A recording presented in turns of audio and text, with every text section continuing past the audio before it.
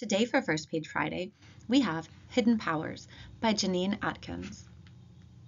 The Longest Day, German Border, 1938.